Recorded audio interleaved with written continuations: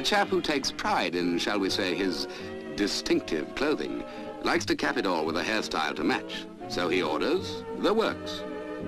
After a shampoo, the foundations of the new creation are laid with this barber's magic wand called a blower. It seems incredible, but hair can be molded as easily as plasticine, with results just as funny to some people.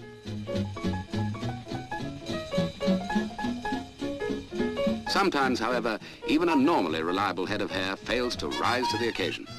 And in emergencies like this, when it just isn't long enough, a switch of false hair is thrust into the breach. Not everyone's cup of tea, but this is no time to split hairs.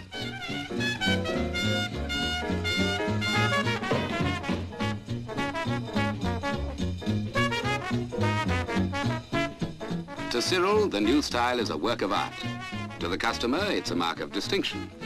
To other folk, it looks like an elephant's trunk, which is just what it is called. We repeat, the elephant's trunk.